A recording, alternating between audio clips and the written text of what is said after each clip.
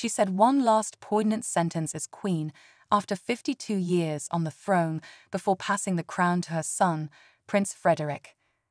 Queen Margrethe has said farewell to the throne and welcomed her son as the new king of Denmark. Her last words after signing her abdication after 52 years as monarch were very poignant, as she said, "God save the king," according to Danish broadcaster DR and the BBC. It was on New Year's Eve 2023 that Margrethe took the world by surprise by announcing she was stepping down and that her son Crown Prince Frederick would take over. After undergoing major back surgery, Margrethe said she turned her thoughts to the future and set about deciding what would be the best thing for her family. The sudden announcement was made on live TV during the 83-year-old Queen's annual New Year's Eve speech. Huge numbers of people gathered at Christiansborg Palace Square in Copenhagen to watch the ceremony as the transfer of power took place.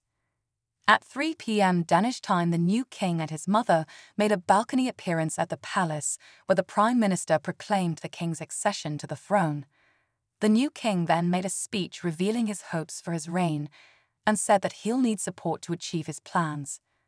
He said, "I need all the support I can get, from my beloved wife, from my family, from you and from that which is greater than us. I face the future knowing that I am not alone. Bound, committed, for the Kingdom of Denmark." King Charles joined the scores of well-wishers as the British monarch shared a message to the official royal family X account. He said, "My wife joins me in writing to convey our very best wishes on the day of your accession to the throne of the Kingdom of Denmark. I look forward to working with you on ensuring that the enduring bond between our countries and our families remains strong, and to working together with you on issues which matter so much for our countries and the wider world." It's been a pretty quick turnaround since Margrethe made the shock announcement that she planned to step down.